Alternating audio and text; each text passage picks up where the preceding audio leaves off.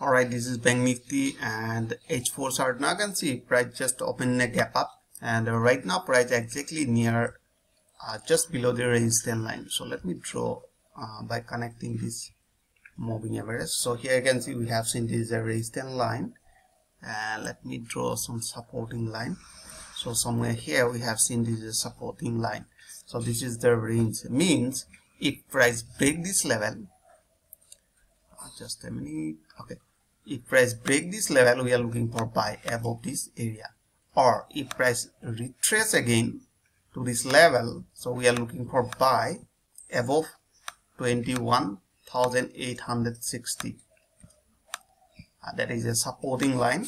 So means if price retrace, and in a small time frame we are looking for buy after giving a buy confirmation, and another above 22,270.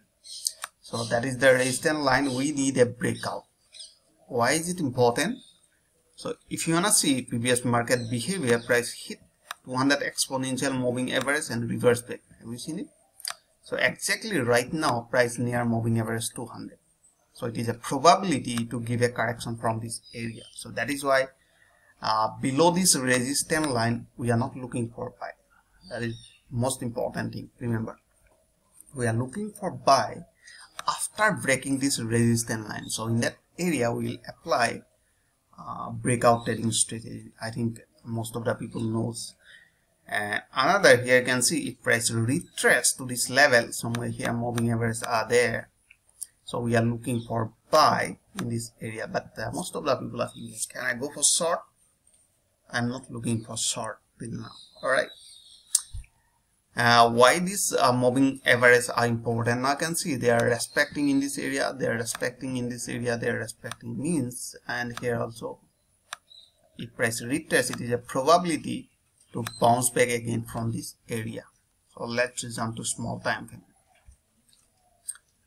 So you can see this is a 15-minute chart. Now 15-minute chart price is running in an uptrend and bouncing off moving average, this 150. Have you seen?